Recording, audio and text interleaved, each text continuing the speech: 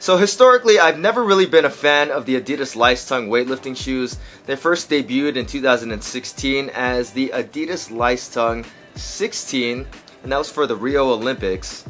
2017, they brought the shoe out again with a few changes to the upper and the boa lacing system, and they called it the Adidas Leistung 16-2. Now it's 2018. There's a few differences to the upper once again, and the shoe is still called the Adidas Leistung 16-2.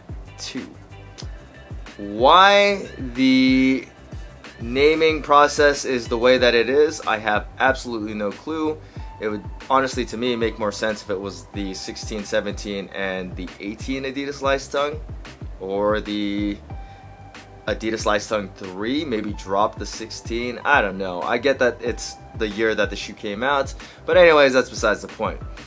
2018, we have the new Adidas Leistung 2 16. Has a few updates to it, mainly in the upper. A lot of the things from last year's model remain the same. There are some little quality of life changes. There are some little visual changes, but overall the shoe is pretty much the exact same thing. Now, the build quality with the Adidas Leistung is top notch, as with most Adidas products. This is a really well built weightlifting shoe. Obviously, the biggest difference between last year's model and this year's model is the difference in the upper. Last year had this kind of woven material for the upper, and this year you have a mesh material. When this shoe first was appearing up on pictures, it kind of looked like it was a knit material, but it is not a knit material. It's just a mesh material. There's a lot of structure to the upper, so you don't need to worry about the knit being too flexible or anything.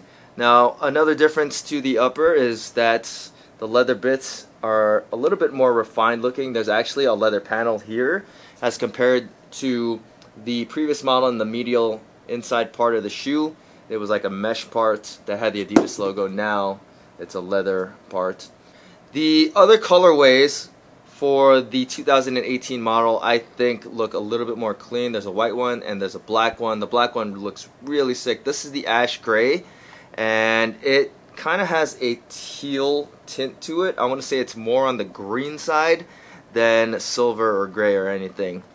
So with the 2017 and 18 models, the lacing system was changed to a normal lacing scheme, which included obviously normal laces, as opposed to the 2016 model, which just used the BOA dial system to tighten up the whole shoe.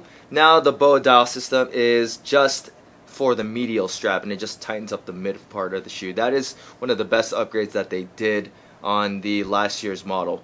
Now, compared to last year's model, this year's also has a little bit more cushioning at the tongue, and it has a little bit more cushioning around the ankle collar. Honestly, you're not going to really notice that unless you had both shoes next to each other or both shoes on at the same time. And then we have the new mesh upper. Like I said before, it is not a knit material. It does breathe just about the same, which was a little bit disappointing in my opinion. But it does flex a little bit better. It's more multi-directional in the way that the shoe flexes at the toe area. So there's not as many like linear creases throughout the toe box. I honestly thought the original model was flexible enough, but this one does flex a little bit better. It's a little bit more comfortable overall, and that's going to improve the sizing of the shoe a whole lot, which I'll go over in a little bit. And then the outsole, while it looks the same, is made out of a stickier material. The grip is definitely better on the 2018 model over the 17 model. Now, when it comes to fit, the new mesh material makes these shoes fit a little bit better in my opinion. So with last year's model, I had a 9.5 to start, and they were tight. So I had to upgrade myself, or I had to size up to a size 10, and then there was a little bit too much space. I went back to the 9.5 in these, and it's a snug fit, but it's still comfortable, and I would take it over having too much space in the toe area of the shoe. I could work out in previous models, but I think that the fit of the 2018 model is improved over last year's. The sizing should be as follows. I would size these like your normal weightlifting shoes. So if you have like Romaleo 2s, Romaleo 3s, Adi Powers, then you're probably going to want to go with the same size as your Leistung 2. If you are coming from a training shoe, then you're going to want to go down half a size to your Adidas Leistung 2. For comfort and flexibility, the upper is a little bit more flexible. Nothing to write home about, not a huge difference. I did think that the toe area of last year's shoe did flex plenty fine, but there are like these little creases as compared to the new model. The creases aren't so prominent. So I definitely see the upgrade there. I feel like the footbed might be a little bit softer on this shoe. Don't quote me on that, but you know, I might just be looking for things. Obviously the ankle collar does have a little bit more cushioning. It, for what it's worth, is, you know, it's a fairly comfortable weightlifting shoe. I wouldn't say that it's as flexible as a leather shoe, but it's better than most synthetics. Now, I've always thought that the Leistungs were a very stable shoe. The only thing that I did not like about them was the heel height, and that's going to be a subjective thing. Whether or not these shoes are going to work for you, you know, it's really going to depend on who you are as a lifter and what your strengths are. The base of the shoe is wide, it's flat. The new outsole material makes grip much better, but overall, stability from the previous model is pretty much the exact same thing. I'd say these are a little bit wider than the Adi Powers, but that's not a huge difference. They're definitely not as wide as Legacies, which are probably going to be the most stable shoe. Obviously, they do weigh a little bit more than the Adidas Leistungs, which weigh in at 17.7 for a men's 9.5 compared to last year's model, which is a 17.9. But then you also have to consider that my last year's model are size 10, so they're a little bit bigger overall. Like I said before, subjectively, the heel height is either going to work for you or it's not going to work for you. Personally, doesn't really work for me. I struggle to find my balance with the heightened heel on this shoe.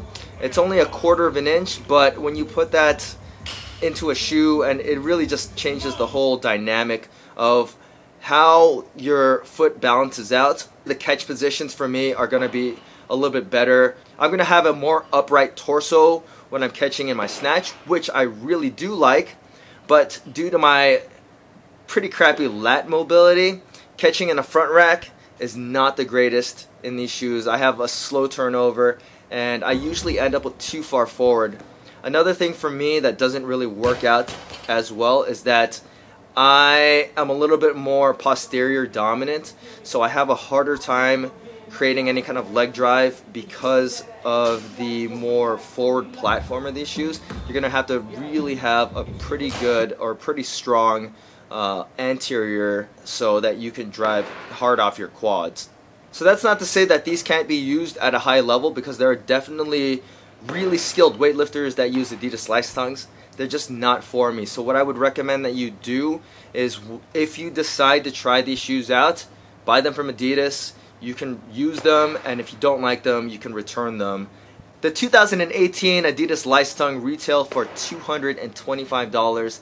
That is their MSRP. That's what they have always sold for in the past, but it does also make them one of the most expensive weightlifting shoes. In comparison, Legacies retail for $200, Romaleos sell for $200 as well, and you can easily find any of those at a discount. And you can even find last year's model Adidas Leistung at a huge discount. At one point, these were selling for like $100, not including a 30% off coupon on adidas.com. If you look on Amazon, you could probably even find your size in these for like 30 bucks. So I honestly recommend that you do your shopping around, and you probably are better off spending your money on last year's model than this year's model, because there's not really a huge upgrade between the two. The upper is definitely better on this shoe, but it's not worth like $150, almost $200. Honestly, I think the Adidas Leistung 2 is actually a pretty good shoe, but it really just depends on who you are. Personally, the shoe doesn't work for me, but if you have bad mobility or you have strong quads, then the Adidas Leistung 2 might actually be a shoe for you. Just make sure that you can try it on and wear it, test it out before you actually commit to the heel height of this shoe. If you guys have any questions about the Adidas Leistung 2, feel free to leave them in the comments section. And as always, guys, please hit that like button, subscribe, and thanks for watching.